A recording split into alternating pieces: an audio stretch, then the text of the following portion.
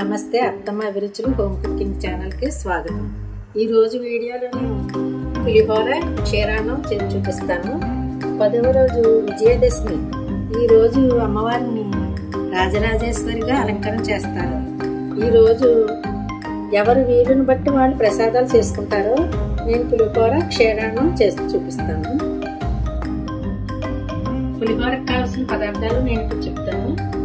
Boiled rice 2 కప్పులు, నూనె 3 table spoons, పచ్చిశనగపప్పు 1 టీ స్పూన్, పొట్టు మినపప్పు 1 టీ స్పూన్, జీలకర్ర 1/2 టీ స్పూన్, ఆవాలు 1/2 టీ స్పూన్, వేరుశనగ గుళ్ళు 1 టేబుల్ స్పూన్, చింతపండు పేస్ట్ 2 టేబుల్ స్పూన్స్, అల్లం కొద్దిగా, పచ్చిమిర్చి 4, ఎండుమిర్చి 4, జీడిపప్పు కొద్దిగా, సాల్ట్ రుచికి సరిపడా, ఇంగువ 1/2 టీ స్పూన్, పసుపు 1 టీ స్పూన్, కరివేపాకు కొద్దిగా।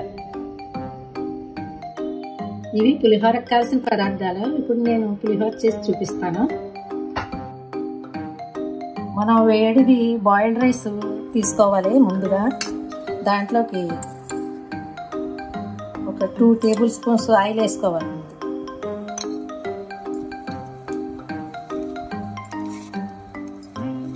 వేసుకుని బాగా కలుపుకోవాలి।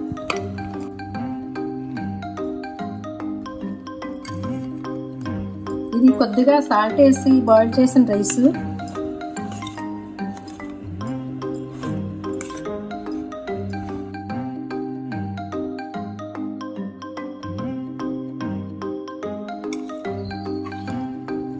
ఇప్పుడు ఇది సరిపోతుంది। దీన్ని పక్కకి పెట్టుకుని నేను పులిహోరకి తాలింపు వేస్తాను। ఇప్పుడు ముందుగా స్టవ్ వెలిగించుకుని మూకుడు ఒకటి పెట్టుకుని దాంట్లో 2 టేబుల్ స్పూన్స్ ఆయిల్ వేసుకోండి।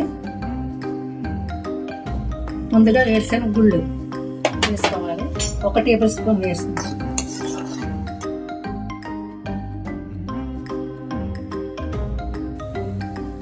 ఇవి ఇలా వేగాక దీంట్లో జీడిపప్పు కూడా వేసుకోవాలి।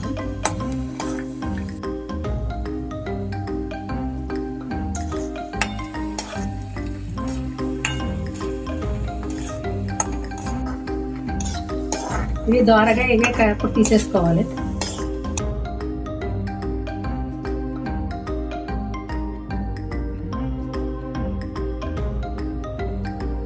దీంట్లో ఇప్పుడు ఆవాలు, జీలకర్ర,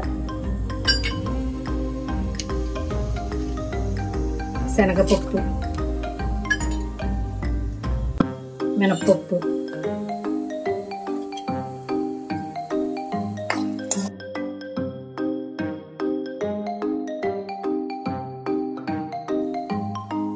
సన్నగా కట్ చేసుకున్న అల్లం,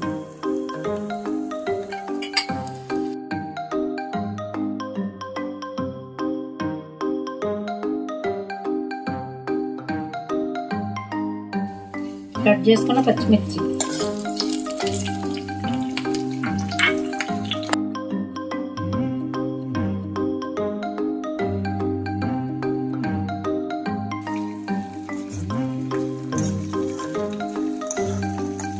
ఈ ప్రసాదాలు ఎవరి ప్రాంతం బట్టి వాళ్ళు చేసుకుంటారు। మాకు దగ్గరగా ఉన్న వాళ్ళు ఏ విధంగా అయితే చేస్తారో నేను ఆ విధంగా చేసి చూపించాను।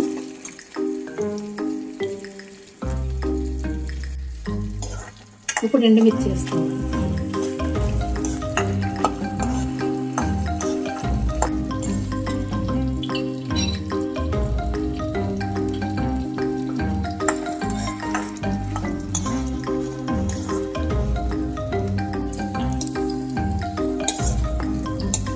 ఇప్పుడు దీంట్లో 1 ఎండుమిర్చి పక్కకు తీసుకోవాలి, ఎందుకంటే పులిహోర కలిపాక ఇది నలిపి వేసుకుంటే బాగుంటుంది।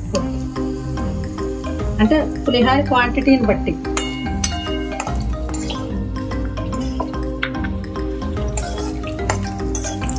కరివేపాకు,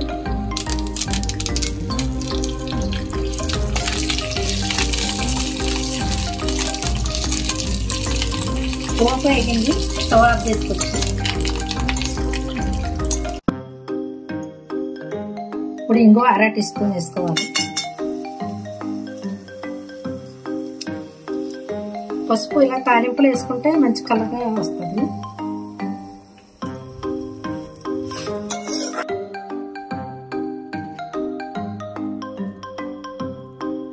దీంట్లోకి రైస్ వేస్తాను.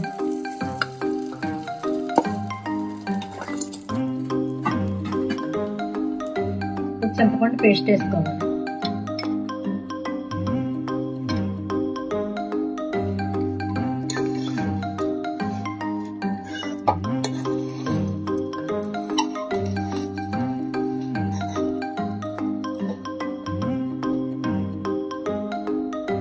వేరుశనగ గుళ్ళు జీడిపప్పు వేసుకోవాలి.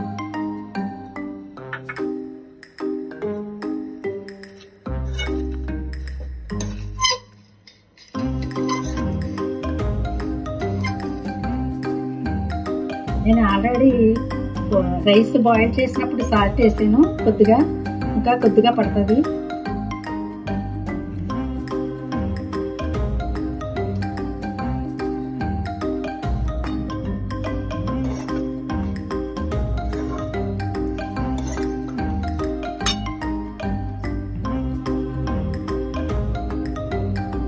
ఇందాక తాలింపులోంచి ఒక ఎండుమిరపకాయ తీసాను కదా, అది నలుపుగా ఇంత పౌడర్ వచ్చింది. ఇప్పుడు దీన్ని వేసుకోవాలి.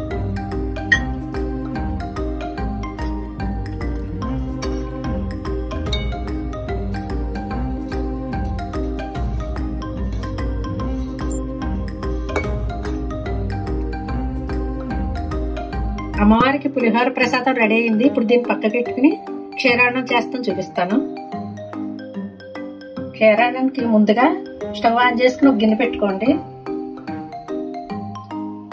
దాంట్లోకి ఒక గ్లాసు చిక్కని పాలు,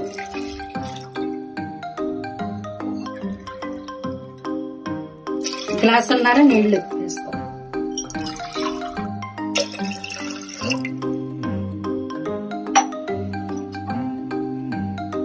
నేను 100 గ్రాములు బియ్యం తీసుకున్నాను, దానికి కొలత చెప్తున్నాను.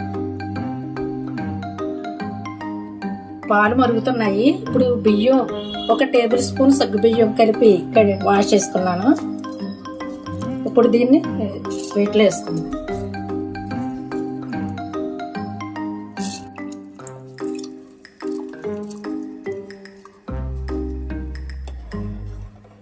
ఈ పాలను ఒకసారి ఇలాగ బాగా కలుపుకోవాలి, లేకపోతే వంటలు కట్టేస్తుంది.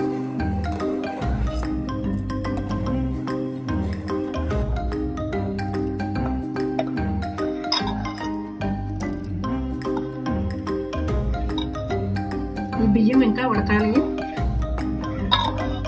దగ్గర పడిన దాకా ఉడికించుకుని అప్పుడు బెల్లం వేసుకోవాలి. అందరూ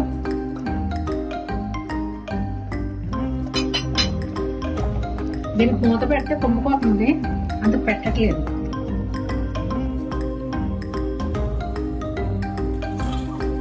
రైస్ బాగా ఉడికింది.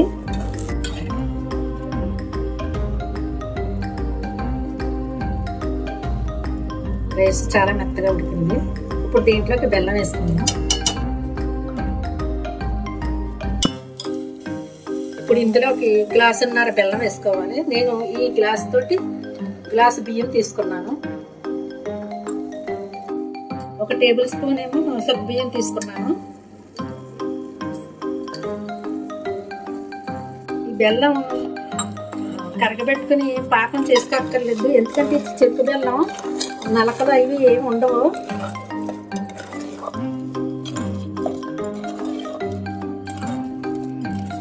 మీకు షాపుల్లో కూడా మామూలుగా బెల్లం ఒకటి అమ్ముతారు, చెరుకు బెల్లం అని ఇంకొక రకం అమ్ముతారు. అది కొంచెం దీని మీద రేట్ ఎక్కువ ఉంటుంది.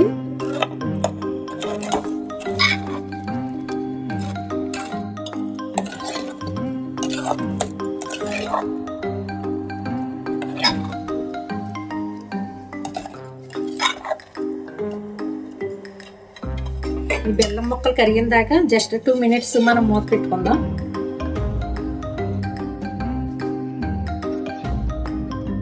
బెల్లం బాగా కరిగిపోయింది.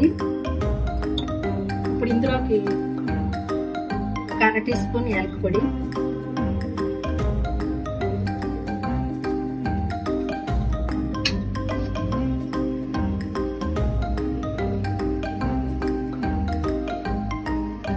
కొద్దిగా పచ్చకర్పూరం,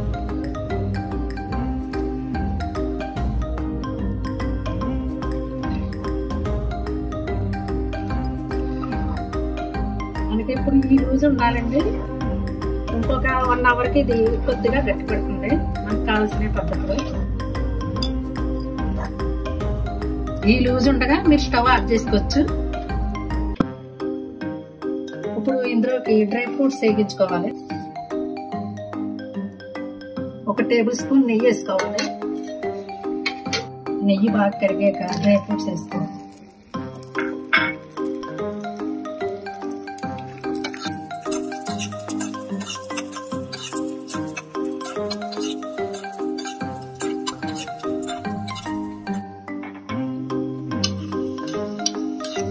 డ్రై ఫ్రూట్స్ వేగినవి. ఇప్పుడు దీన్ని క్షీరానంలో వేసుకోవాలి.